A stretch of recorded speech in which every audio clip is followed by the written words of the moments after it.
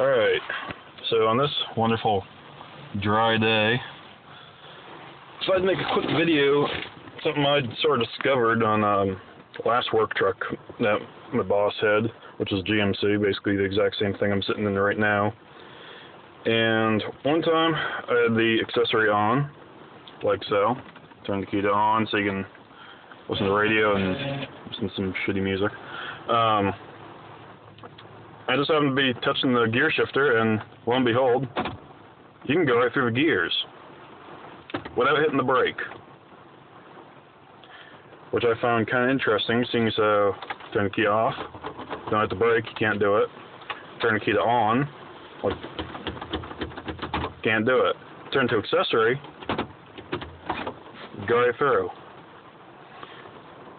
So I don't know why that is, but I figured somebody out there might want to know in case, say, you got your kid in the car, because I imagine it's true on Suburbans, Tahoes, Chevys, GMCs, whatever your truck roundabout, this body style, whatever model.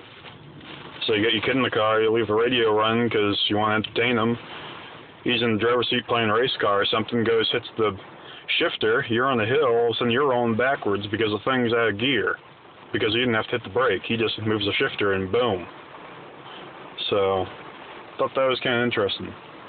And just for safety's sake, I guess, although I'm sure plenty of other people know about it, but thought I'd make a quick video on it.